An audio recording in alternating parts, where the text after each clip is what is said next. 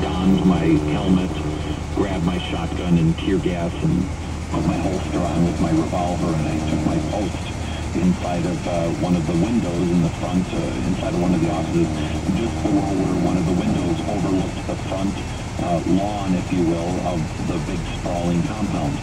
The scene was chaotic.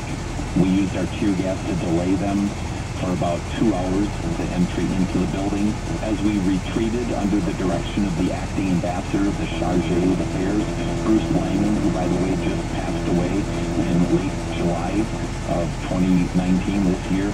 He was the one giving the orders. Marine security guards, by the way, are under dual jurisdiction, but mostly receive orders from the State Department folks, not only from the DOD.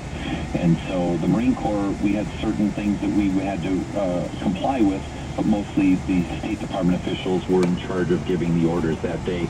And ultimately the orders were to retreat up to the second floor of the main building, and as the second floor door eventually